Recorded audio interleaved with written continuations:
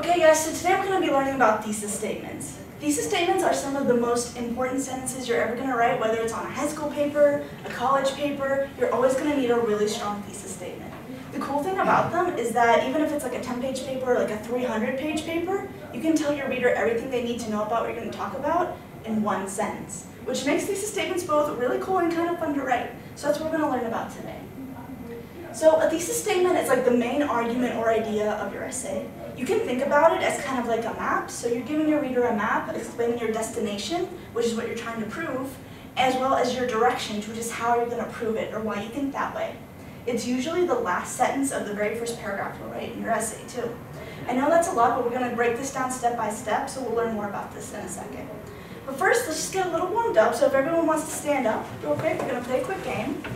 I'm going to give you a topic, and I'm going to give you two options in that topic. And depending on whether you prefer one or the other, you'll go to one side of the room or the other, okay? So the first one is, what would you rather eat, pizza or cake? You want cake people? Pizza people? Okay, where would you rather go? To the beach or camping? Okay, a lot of campers, great. Which superpower do you think is better? Flying or invisibility? Jasmine, stand out. Why do you think flying is better?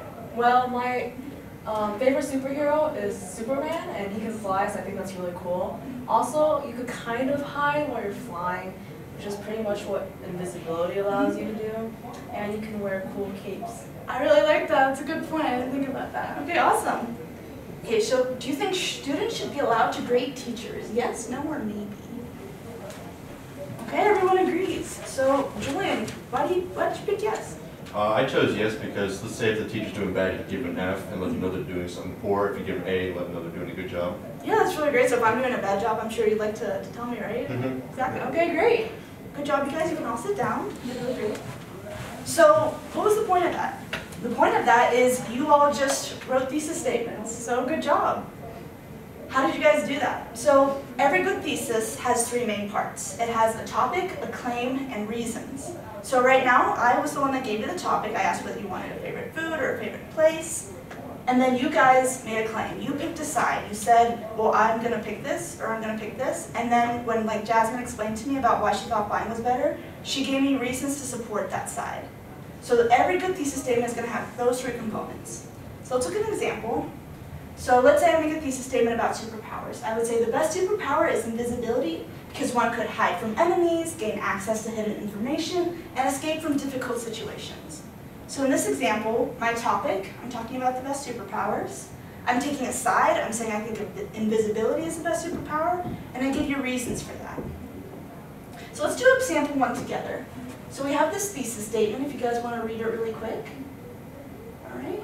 And who can tell me what the topic of this paper is going to be? Jasmine. Programs that help the environment. Perfect. We're going to be talking about programs that help the environment in this paper. Who can tell me what the claim here is? What am I arguing? Julian. Schools should use such as things as recycling. Yeah, so I'm saying that schools should use these things, right, to help the environment. And Danny, can you tell me how I'm going to support this? Maybe you'll tell us about how those things will help the environment? Yeah, so in this thesis statement, what exact things do you think I'm going to be talking about? Can you tell me, looking at this? Which three things will I talk about? Recycling, composting, and carpools. Perfect. So there, I have my topic, programs to help the environment. I'm saying that schools should use them, that's my claim. And I'm going to talk about recycling, composting, and carpools to prove that claim. Okay, so in order to kind of summarize this and make sure you guys will never forget the three parts of the thesis statement, we're going to do a little remix of a song called Shake It Off. Do you guys like Taylor Swift? Yeah! Yeah! You guys know Shake It Off? Yeah! Yeah! Okay, so you guys ready to sing this together? Sure! Okay, on three. 1, 2, 3. I have to make a claim. I have a topic in my brain. So this is what I'll say. This is what I'll say. I'll give you reasons, 1 or 2 or 3 of them. They will support my opinions, and all my readers will really love my guide. Cause the topic cannot fade. And my claim has to be made. So my thesis will save the day. With support.